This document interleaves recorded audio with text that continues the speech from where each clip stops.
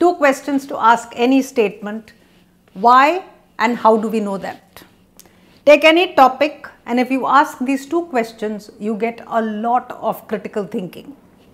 Why will give you reasons, cause and effect, benefits, problems. It will show you biases, assumptions. And how do we know that? Will give you perspective, sources, fact and opinion, agendas, inconsistencies, and much more. Take slavery, pollution, fake news, religion, poverty, gravity, grammar, school, and use these two questions to do critical thinking. I'm doing a workshop on critical thinking on 5th and 6th of August. Do join.